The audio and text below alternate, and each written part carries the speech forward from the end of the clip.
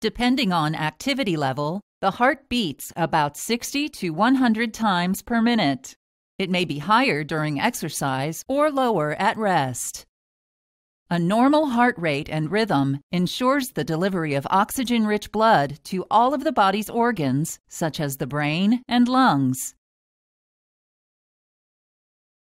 A group of cells in the heart, called the cardiac conduction system, uses electrical impulses to control the speed and rhythm of each heartbeat.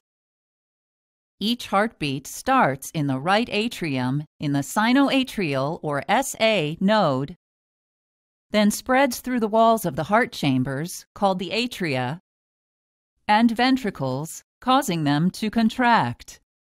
This process repeats with each heartbeat.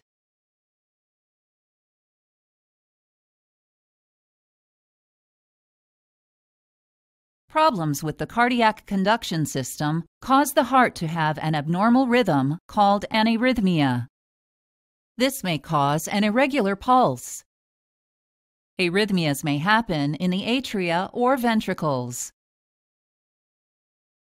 Types of arrhythmias include fibrillation, which is an irregular heartbeat rhythm, tachycardia, which is a fast heartbeat of more than 100 beats per minute, and bradycardia, which is a slow heartbeat of less than 60 beats per minute.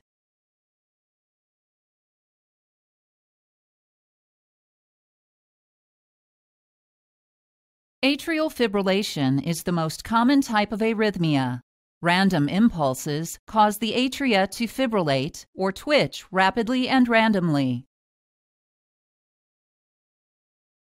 Tachycardia in the atria is called supraventricular tachycardia.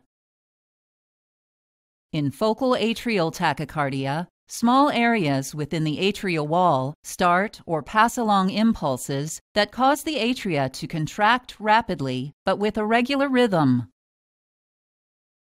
In atrial flutter, larger areas within the atrial wall start or pass along impulses that cause the atria to contract rapidly but with a regular rhythm.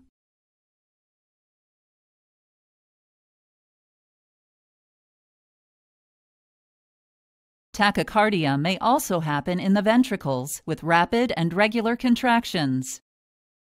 The body may not receive enough blood because the ventricles contract before completely filling with blood.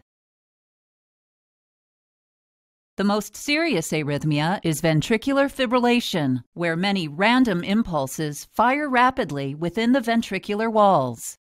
In ventricular fibrillation, the ventricles are quivering instead of beating. This is a medical emergency because the heart cannot effectively pump blood to the body or itself.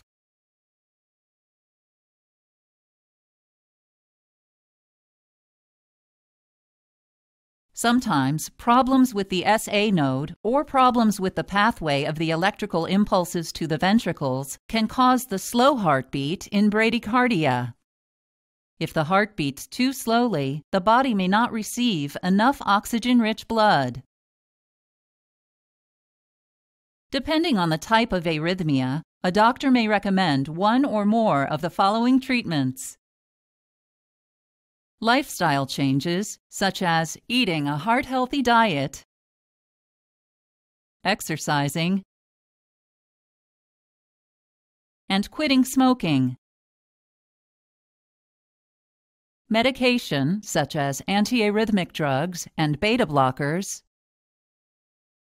Catheter ablation, where thin wires inserted into the heart destroy the tissue causing the arrhythmia with hot or cold energy.